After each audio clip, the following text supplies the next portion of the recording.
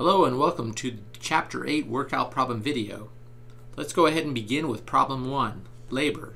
So in this problem, we have a population with 8 million adults. Out of those 8 million, there's 5 million that are employed and 500,000 that are unemployed. And the rest is out of the labor force. So the first question, what is the unemployment rate? Well, we figure this by dividing unemployed, okay, the amount of people unemployed, so that's our unemployed, by the labor force. So the labor force is employed versus and unemployed. That's our total labor force. Labor force, right? So we're not using the total population, we're just using those that are either employed or that are unemployed and are looking for work, right? There's a lot of people that aren't even looking for work. Maybe they're going to school, maybe they're stay-at-home parents, maybe they're whatever. They're not even looking for work. Those are out of the labor force. What share of the population is in the labor force, right? Again, we defined this right here, 5.5 million as the labor force. So we're going to go ahead and take that right here, right? So this is our labor force, and we're going to go ahead and divide it by our total population, 8 million. In both of these cases, we're now multiplying by 100, and what that does is it takes our decimal form, right, of our percentage or our ratio and moves it into a percent, right? So and in this case it would be 0.6875 multiplied by 100 would be 68.75%. Okay, so we got those two things. So that is the share of population in the labor force and the unemployment rate. Now we're going to talk about, we're going to build a graph that represents this population as a whole. So to build the graph, we're going to go ahead and draw a circle. So we're going to do a pie graph, right? Okay, so here's our circle, and we have to do a couple of calculations to be able to know how to divide our circle up, right? So we're going to sketch this circle out here a little bit. And the easiest way to do that is the circle represents, right? It represents 8 million people. Okay, that's 100%. That is 100% of the circle. What percent of the circle is the labor force? Well, we got that back here on this last slide, right?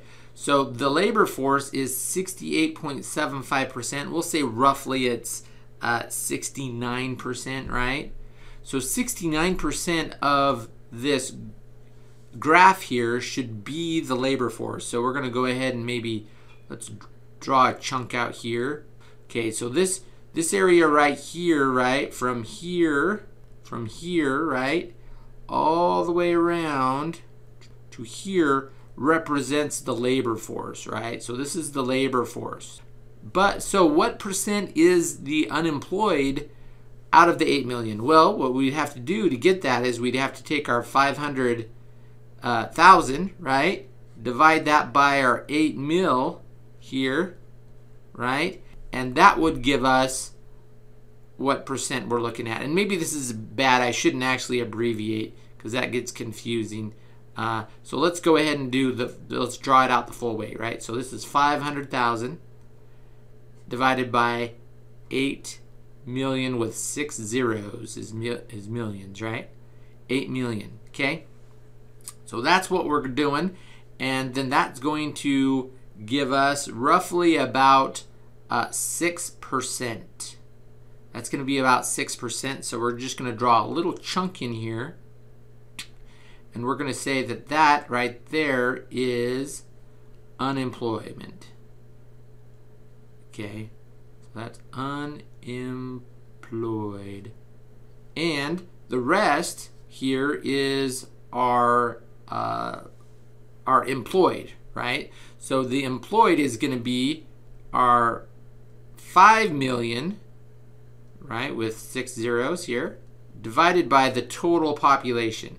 So how many out of our total population are employed? And that's going to give us roughly about 63%. So So that's 63%. This one's 6%. This one's 63%.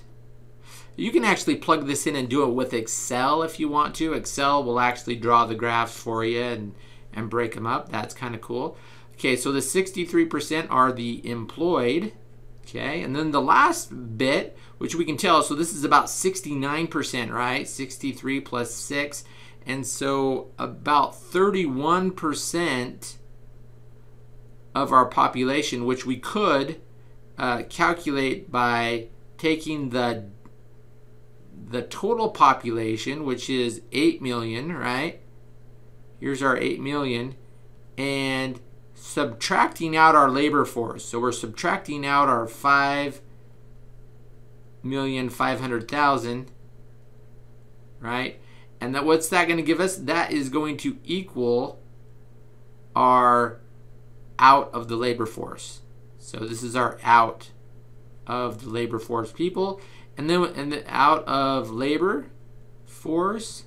And then what we're going to do with that is this right here, the out of the labor force number that we get from this calculation, right? We're going to divide that by our 8 million. And that'll tell you what the entire chunk of the out of the labor force is going to be for us. It's 2.5 million, right? 2.5 million basically is what it is. That's what it is. And so this right here, this 31%, which this will get if we do our 2.5 million divided by 8 million, it's going to give us 31%, and that is the this is the out of LB. We'll say LF. Sorry, LF, labor force. Okay, so that's what's going to look like. Mine's a little sloppy, but hopefully you can kind of see me do it and maybe make yours a little prettier. Okay, wonderful. Okay, now we're doing problem 2.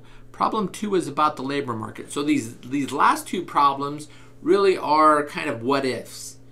And then we have some graphs here that I'm showing that you can draw out and analyze the shifts or the changes because of policy or change in demographics and the impact of it on the labor market. So this what if is this. It says the government passes a family-friendly law that no companies can have evening, nighttime, or weekend hours so that everyone can be home with their families during these times. Analyze the effect of this law using a demand and supply diagram for the labor market. First, assume that wages are flexible. Then assume that wages are sticky downward. Okay, so let's go ahead and assume. So right here, right, at WE and QE, this is equilibrium. So this is where we begin.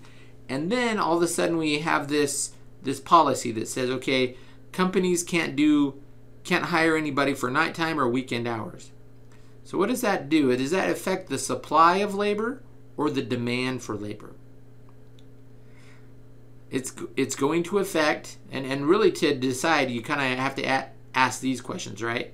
So are families less willing or more willing? Are there more families? Are there more people willing to work hours or not able to work hours, right?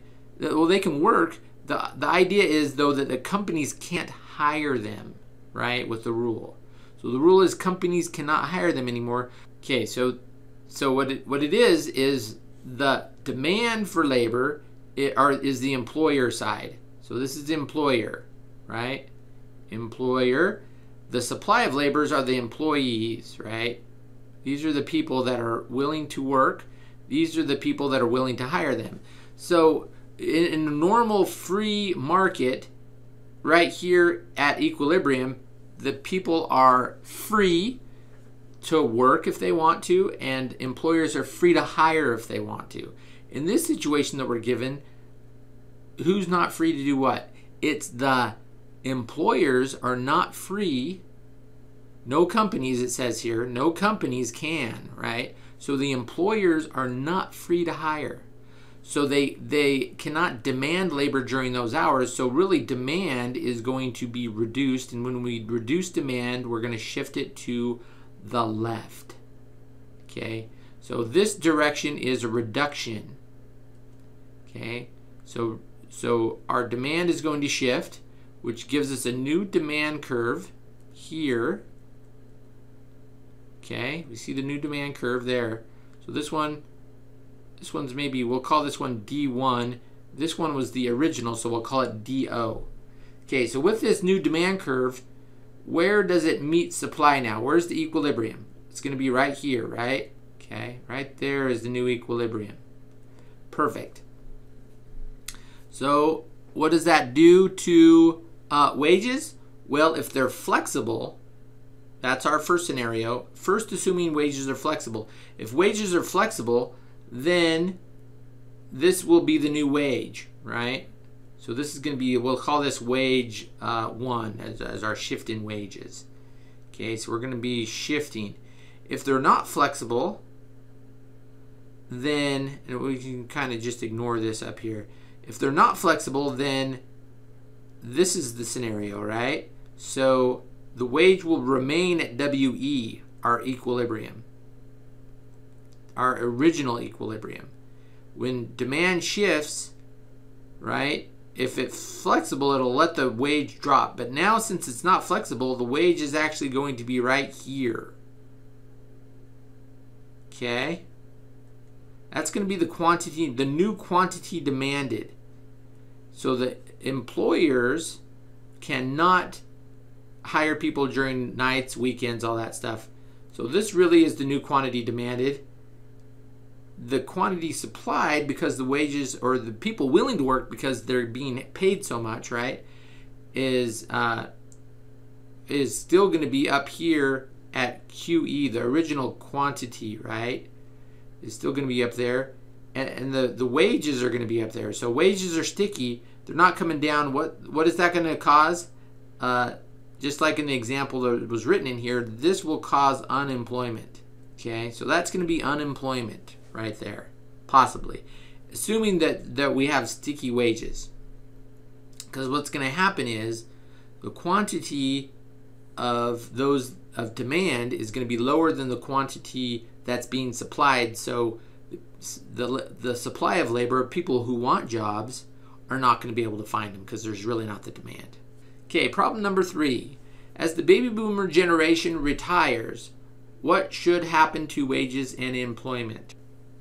Okay, before they retired, this is going to be our equilibrium. After they retire, what is going to happen is the supply of labor is going to shift to the left, or it's going to decrease. Okay, so we're going this direction with the supply. Not as many people working. That's why it's shifting, right? So all the baby boomers are going out. The people, there's not as many to fill their spot. And so this is our new supply curve. We'll call it S1. Okay, this is the original SO right here. Okay, so if that happens, then what happens to wages, right? So wages, if we're operating at this new equilibrium, wages will rise right here. So this is going to be the new wage right here. Wages will rise. Wages will rise. So what about employment? What about employment? So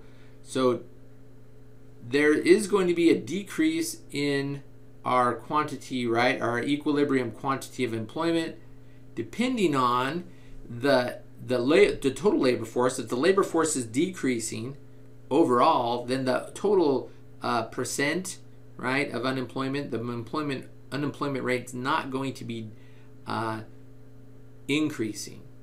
Okay, because the total pool is getting smaller as the baby boomers retire.